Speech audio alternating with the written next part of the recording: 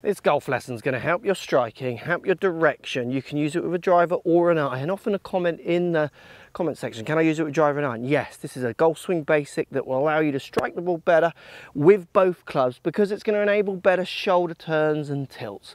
Let me show you what I mean. So hopefully by now I've done lots of videos that you've seen. I'm talking about amateurs having quite level shoulder turns as they come down and through, which encourages these kind of club paths where the club wants to come this way. They tend to either lean back and crash the club or keep going it and down.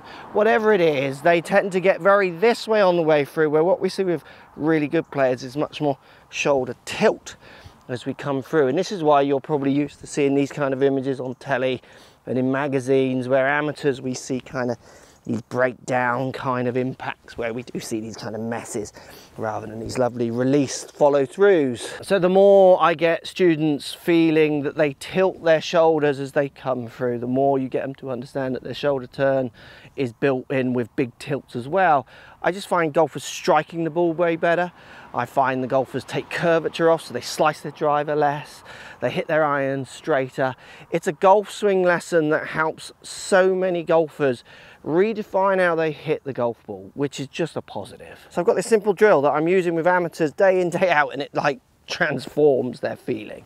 So what I want you to do is get yourself set up to a golf ball, and I want you to do, like with all drills, I do like a right and a wrong. So first of all, I want you to set yourself up to the golf ball, and I want you to take your trail hand off, so my right hand, put it by your right thigh in this kind of clapping position.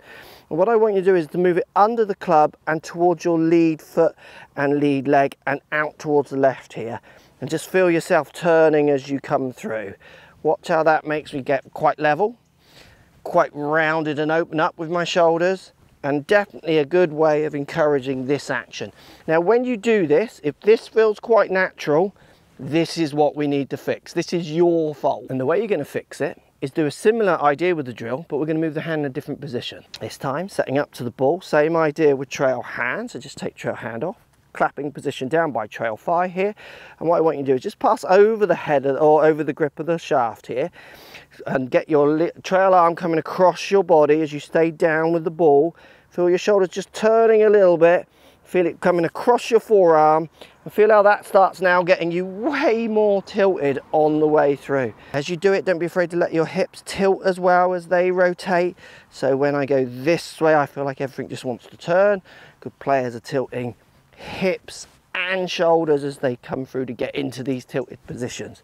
So trail hand off, just passing it through, trying to extend it as far as you can while the lead hand stays, and you're going to find this is those positions that are going to enable you to make strikes like this with in turn directional ideas that allow you to get rid of the big cuts and get that ball going more out towards the target. Now grab your driver. Now I'm not going to hit a shot here because I'm halfway at the fairway, but grab your driver, same idea, set up to the ball, trail hand off, same feelings. Remember to do it wrong.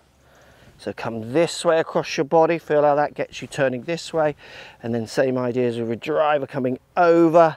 As it comes back across your lead arm, again, you're going to feel these kind of feelings. These feelings are what's going to help your club path, helps your club path, might help your face, definitely could help your strike, which will help your direction. Same ideas with this drill, but just a variation to give you a bit more usability if the first way feels a little too abstract. Set up to the ball, I've just got a medium iron, and I'm going to place the club out in front of me. So I've got my hands outside my lead foot. Club is halfway between parallel and the ground. Now I'm going to drop trail hand off back into this right thigh position, so my trail thigh, and all I'm going to do is pass my hand up to the grip here while letting my trail shoulder go down. So I'm literally just grabbing that follow through.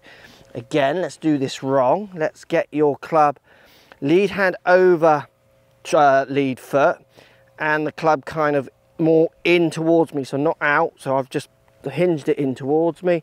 Now try and grab that club. See how I have to go much more around with my shoulders to get that path working. Both of these drills are fantastic for getting you to feel more tilt with your shoulders to allow you to push that club out towards target, push those shots out towards target, and start ripping drivers and irons. Now, if you want to improve this swing a little bit more with the ideas of tilting your shoulders, this video here is going to show you how pros and amateurs really don't compare on this kind of follow through position and need to start. I'll just push this idea on a bit more. If you want to learn more about it, watch this one.